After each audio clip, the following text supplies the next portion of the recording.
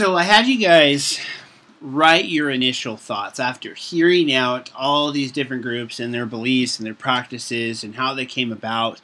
I had you write your papers and come to your own conclusions at this point in the game as to what is required for a person or a group to be considered Christian.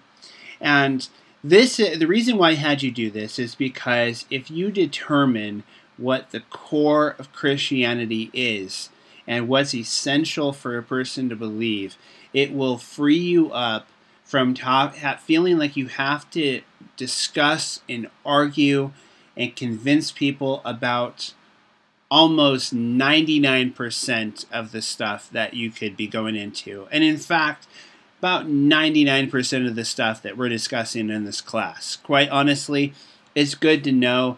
It's good to know if you find yourself in that moment in discussion. But when it comes down to it, Christianity is about the gospel of Jesus Christ. And so I'm just going to share with you a little bit about how I've come to the conclusions that I have. And as I've gone down this journey of working with LDS people in particular, I found that God has taught me immensely about His grace, and He's also helped me to really clarify what are the essentials and what are not. And there's a couple of things that have helped along the way. One is that I've had conversations with several different people, but one that has really stretched me was I got into a dialogue, and still do every now and then, with a professor of New Testament at BYU, Brigham Young University in Utah. And his name is Sean Hopkin. And we occasionally we go back and forth. And my conversations with Sean have really forced me to ask the question, if somebody believed X, Y, or Z, could they be a Christian? And so I'd like you to humor me a bit, and that's why I called this section, Can You Be Saved If? Because I started asking myself the question, well, if somebody still believed that the Book of Mormon was Scripture, could they be saved? If they're still a part of the Church of Jesus Christ of Latter-day Saints, could they be saved? If they hold to continuing revelation or baptism for the dead, could they be saved? Could they be saved if they believed in a pre-existence? All these different types of questions started running through my head, but then the other part of this, and I'm going to get to this a little bit more when we get down to this a little bit more, I started questioning why we would exclude the LDS JWs in fill in the blank from Christianity and their claim to Christianity when there's mainline Christian groups that are teaching some of the same stuff. In fact, some of the groups that I included in this course that I thought we should go over is because honestly, it's kind of borderline for me as to whether or not I would even consider them Christian, because of some of the stuff that's being teaching. At the very least, the individuals who are teaching them, I'm borderline as to whether or not I consider them Christian. And here's the other thing that kind of formed my mentality on this, and that is that I heard the testimony of Gerald and Sandra Tanner. And so if you are new to researching cults, and particularly the LDS, you need to know about Gerald and Sandra Tanner. Now, Gerald's passed on now, and Sandra is continuing their work through the Utah Lighthouse Ministry. And they have a bookstore that's right across from the minor league baseball park in Salt Lake City. and you can find just about any book that you want to on Mormonism. But their website is phenomenal in terms of being able to find just about any information on the LDS that you want to. I highly recommend for your other assignments that you consult that website in particular if you're interested in LDS. Anyway, when they were a new couple and soon to be married, Gerald was already asking some really hard questions in regards to Mormonism's history and the credibility of it. And Sandra, both of them came from pretty prestigious families within the LDS Church. Sandra's family actually she's a direct descendant of Brigham Young. And so Sandra went on this journey with Gerald, and they wanted to visit all of the splinter groups that had broken off from the LDS Church, because they were starting to believe that the mainline LDS Church wasn't what it was cracked up to be, but they thought that maybe one of these splinter groups would be able to help them.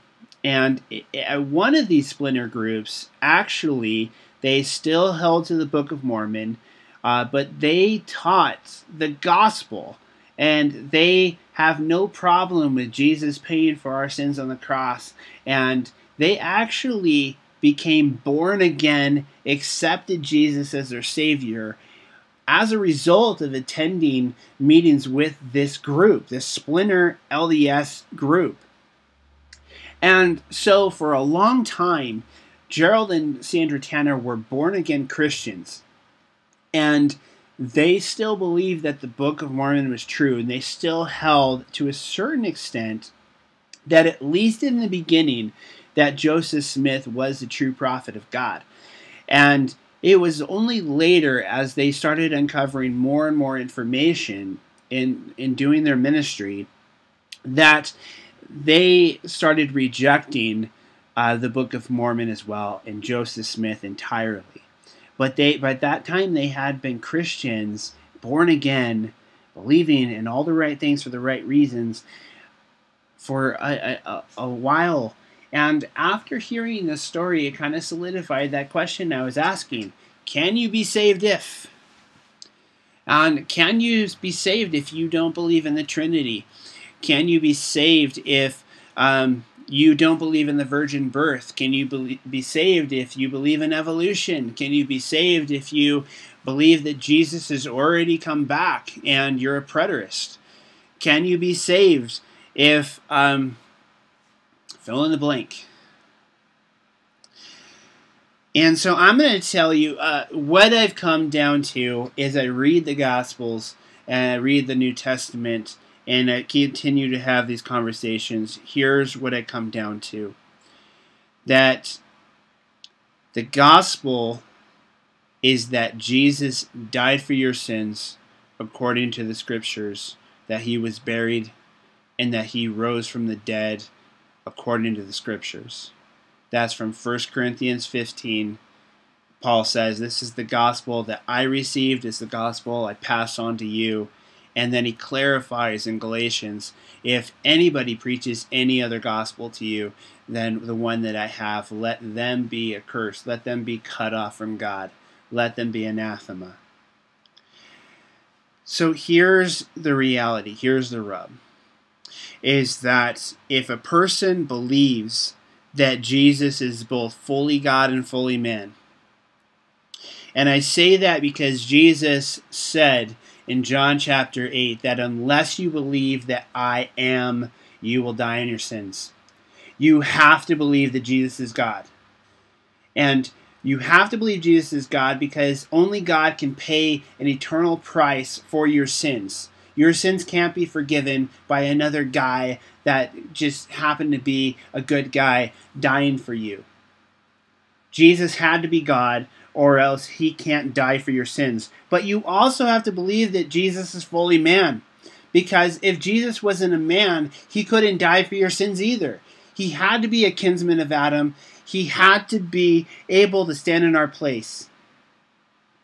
if you believe that Jesus is fully God and fully man, and as a result of that, he lived a sinless life, if you believe that Jesus died for your sins, if you believe that Jesus rose from the dead physically and bodily, and the physical bodily stuff is important because that all has to do with the resurrection. Jesus was a model of our resurrection by his physical and bodily resurrection.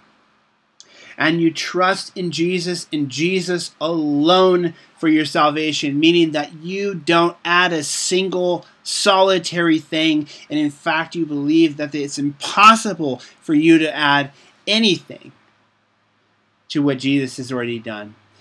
If you believe those things and you confess them with your mouth, you shall be saved. And you, more than that, you are saved. You have eternal life. You have the Father, the Son, the Holy Spirit dwelling inside of you. And so what that means is that you can have issues with the Trinity. You can be a modalist. You can have issues with, the Holy Spirit being God, or you can confuse, the role between the Father and the Son. And you can believe that Jesus was killed on a stake.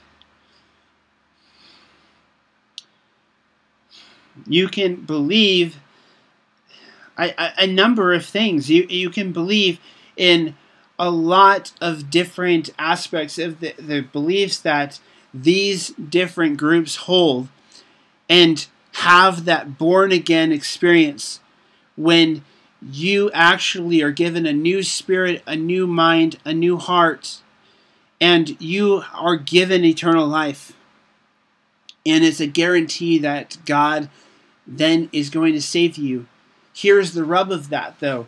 If you genuinely have given your life over to Jesus, you genuinely believe those things, and he's come inside your heart, he's going to guide you into all truth. And over time, you are going to be sanctified. You are going to turn away from certain things that you did in your past. You are going to believe differently than what you did in the past. You are going to struggle if you're in an unbiblical church, and a church where they're teaching false doctrines, and you start reading books, their scriptures, which teach things contrary to the Bible. Your eyes are going to be opened to the truth, and it is going to take time, but eventually they are going to come out of those churches. But the reality is that there are saved people within the LDS Church, within the JWs, within the Seventh-day Adventists. In fact, within the Seventh-day Adventists, it's very likely that there's a large number of people that are saved. Within the Word of Faith and New Apostolic Reformation, it's the same thing. Are there Scientologists who are saved? Well, I don't know about that one. But anyway, what I'm saying is this, that on the one side, what I've realized is that it's very important to understand where that individual person is coming from, because they might be a part of an organization that is completely false, but they themselves do believe those things that I just said. And there's a huge difference between talking to somebody who is born again and somebody who is not. But here's the other side of this, is that it really has been confusing to me as to why we are so insistent as Christians that these groups should not be allowed to call themselves Christian, that they are not Christian. And I'm in complete agreement with that, by the way. But I don't understand why mainline denominations of Christianity that teach works righteousness, even if it's just baptism that you're trusting in to save you along with Jesus, that is works righteousness. If you're trusting in, having to speak in tongues in order to be saved, that's works righteousness. Okay, that's something beyond. If you are teaching people that they have to sell everything that they have and live in some kind of commune in order to be saved, then that is adding to what Jesus has done. If you're telling people that they have to believe, in young earth creation and a pre-tribulational rapture in order to be saved, that is adding to what Jesus has done. And there's so many groups and denominations out there that, the fundamentalist groups of all the different major denominations, there's some that are Reformed, there's some that are Baptist, there's, some that are all sorts of different groups. They believe really extreme things, and they tell people that they have to do X, Y, and Z, and they can't do X, Y, and Z, and if they do those things, then they're not saved, or they lose their salvation, or they hold all these types of things over them. And I'm really not okay with those groups identifying themselves as Christian either. And I think we need to start being consistent as Christians. And we need to start standing up for the truth, standing up for the gospel, standing up for the core of what makes us Christian, unite around that, and be clear in our message that this is the gospel, and if you preach any other gospel than this, then you are not saved.